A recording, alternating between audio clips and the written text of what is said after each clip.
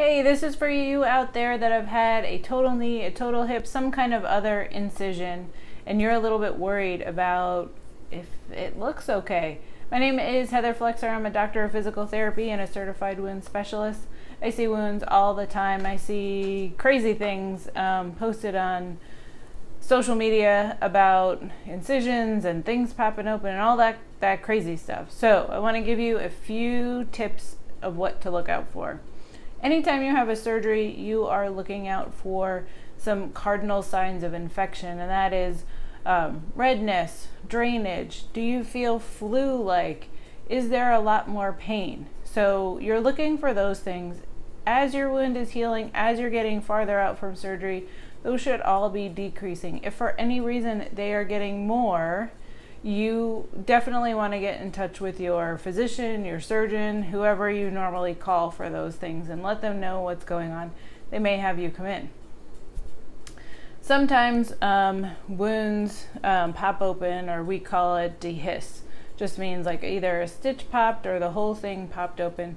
If the whole thing pops open because you fell or something like that, obviously you want to get to an ER pretty quick and get that taken care of. If you just pop a stitch, the doctor might have you come in. They may decide to leave it open.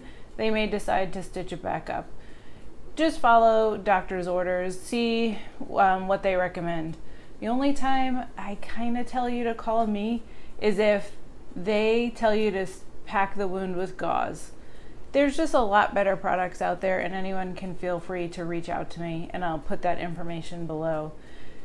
But you can find me at betterwounds, and I'm on Facebook and Instagram, and betterwounds@gmail.com is my email. So that's if you get told to stick gauze in a wound, then I can definitely help you get something better.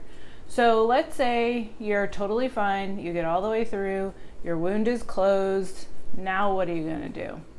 Okay, once the incision is healed, which means there's no drainage, there's no scab, the thing is stuck together and it looks good, you're pretty much good to start massaging that thing.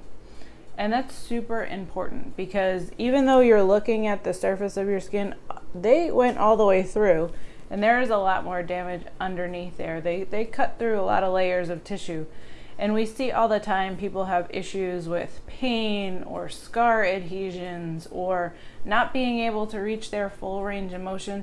And sometimes that has to do with scars forming and too much edema and all that stuff. So massage is super helpful with something like that.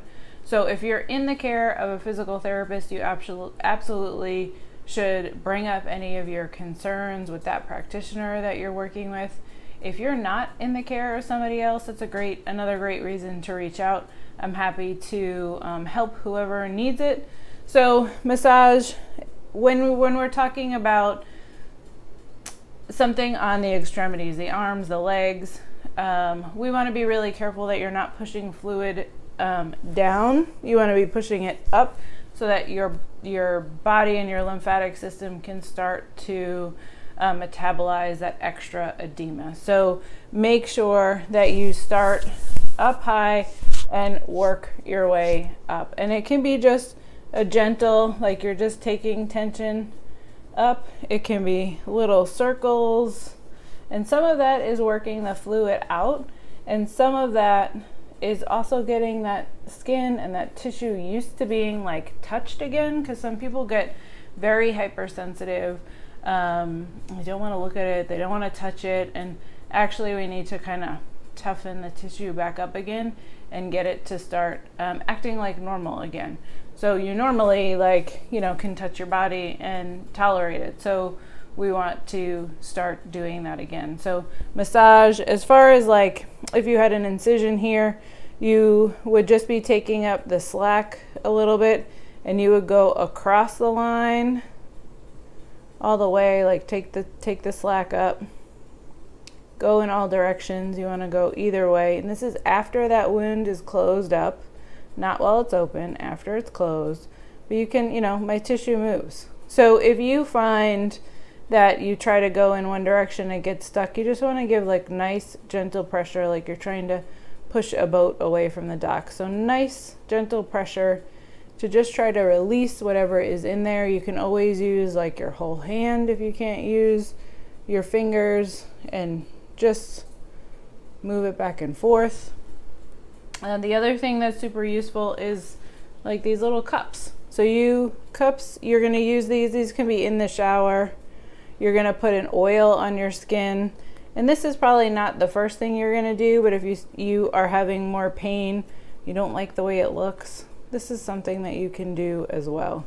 So again, just like you did the massage, you can go this way, you can go this way, and just as you squeeze it, right, put it down, your skin, I don't know how well you can see that, but your skin comes up a little bit. It doesn't hurt, totally doesn't hurt. This is like a little one. So this is great for like one little incision line, and ladies and gentlemen, it's also really great for those wrinkles on your face.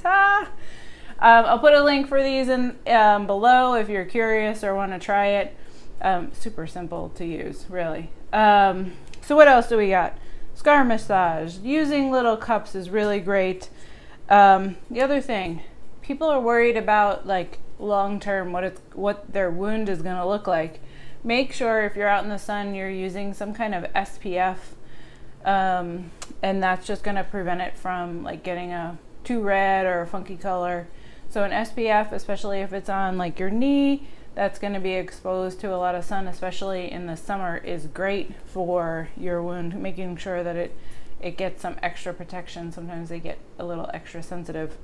And the other thing, right, you want to take a look. You probably had some other boo-boos in your life or other scars, incisions and things. Go ahead and take a look at how your skin heals. Everybody's a little different, right? If your skin gets like a raised ridge, like somewhere else that you've had an incision before, those are likely a keloid or a hypertrophic scars. That tends to happen like in other places. So if you've had a procedure and you have a keloid somewhere else, you might get it at the place where you just had surgery. So something that is useful for that is silicone sheets. So it comes in sheets. A little one, you would just cut it the length maybe a little bit longer than your incision and put it on there, and what it does is create some overpressure so that tissue can't grow up. So I will also include a link to some other information and other products and things like that. But really, if you found this at all helpful or useful, please hit the like button, share it out, share it with someone you love. If you have concerns about how your wound is healing, please feel free to reach out. My name is Dr. Heather Flexer. I'm a doctor of physical therapy, a certified wound specialist. Better Wounds is my baby. You can find me Facebook, Instagram, online here, and you can email me directly at betterwounds@gmail.com. Okay, thank you. I hope this was helpful. Good luck in your healing.